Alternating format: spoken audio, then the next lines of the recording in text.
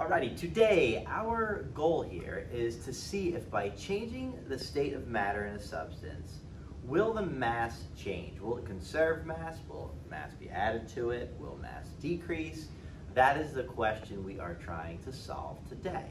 So what we're going to do, a fairly simple experiment. I made a little homemade frying pan here. I've got a tea light, and I've got Braces wax. Now you could use a crayon or anything that really melts easily. I'm going to use Braces wax because it melts fairly easily. So I'm going to zero out my balance, and I'm going to get the mass of a piece of Braces wax. And my mass is 0.5 grams. 0.5 grams. Now I want to simply melt this Braces wax to see if that mass changes.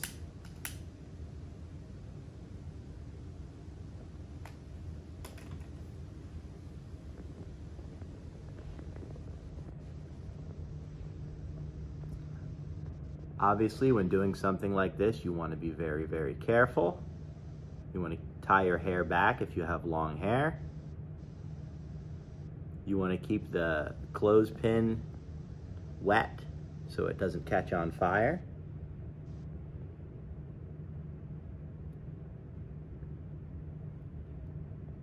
All right, we are melted down to a liquid, so we have changed from a solid to a liquid, and we still have 0.5 grams in its liquid form. So let's talk about the particles for a minute. When I had this solid Braces wax, the particles are, you can't see this, but they are vibrating fairly close together.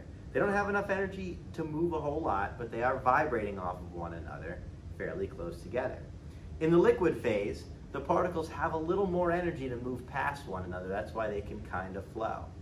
In the gas phase, which we're not going to try to evaporate our wax here, but in the gas phase, the particles have enough energy to actually take off and fill up the room as much as they can. Okay guys, so we gave our Braces wax enough time to re-solidify. So our original measurement was 0.5 grams for the solid Braces wax. Then as it melted, it retained that weight of 0.5 grams. And now it's solidified back into a solid, and we still have 0.5 grams. All right, I have a little debate for you today. So I want you to kind of get an answer in your head as you observe whether you think shaving cream is a solid, a liquid, or a gas, or some combination of all of the above. Okay, so we're going to start just by making some pretty simple observations. I'm going to spray some shaving cream into a Petri dish there.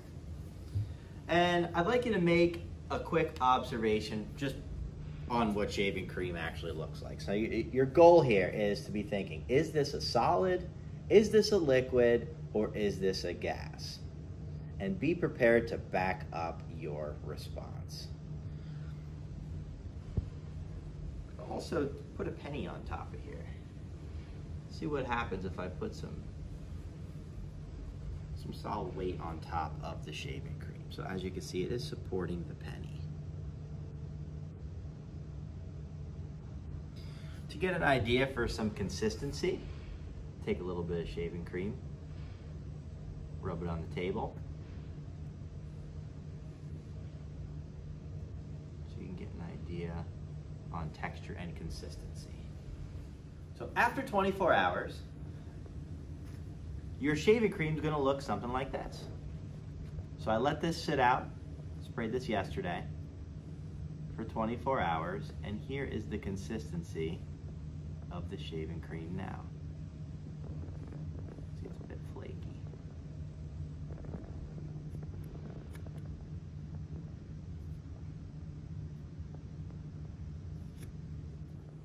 So our fourth state of matter is called plasma. So I'm sure you've heard quite a bit about solids, liquids, and gases and what's going on with those particles. Plasma is a little bit different in that it is a gas, but it's a gas that has so much energy that electrons start to fly off of the atoms. and it becomes a big, hot, charged gas. It's actually the most common state of matter in the universe, which is something that a lot of people don't realize. A nice, easy example for us to see plasma is this plasma ball. And essentially what's happening here is, by plugging it in, turning it on, I am pumping electrons into this ball of gas. And the gas that we use inside of a plasma ball, it's usually a combination of gases, of noble gases, which are inert gases, which are the ones that don't have much reactivity on period 18 of your periodic table. And what's cool about it is, they make like a semi-vacuum inside of this ball, and it's easy for us to see the electrons moving from our energy source through the gas.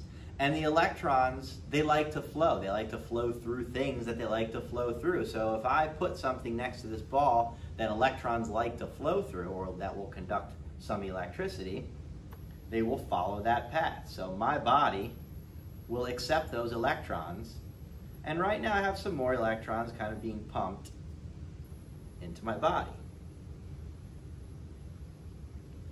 So you can see the difference. One finger, whole hand, a couple fingers, a couple hands. And it gives us that really neat effect. And what you're actually looking at right there is you can see that flow of electrons. So what's neat about a plasma ball is around this plasma ball, it develops an electromagnetic field, essentially, okay? Where there are some electrons that are trying to get out of here, and like I showed you before, they will flow through my body as well. I could also take something like a fluorescent light, and I could put it near the plasma ball. I want you to watch what happens. You could see where that field starts. Notice, this bulb is not plugged in anywhere. I'm simply putting it next to the plasma ball. Another interesting point, watch what happens if I do this.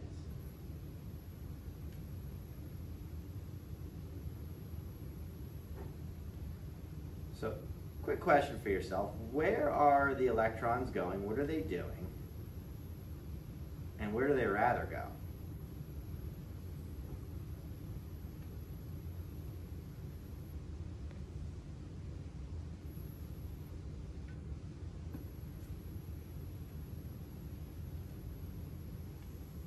Take a minute to think about that.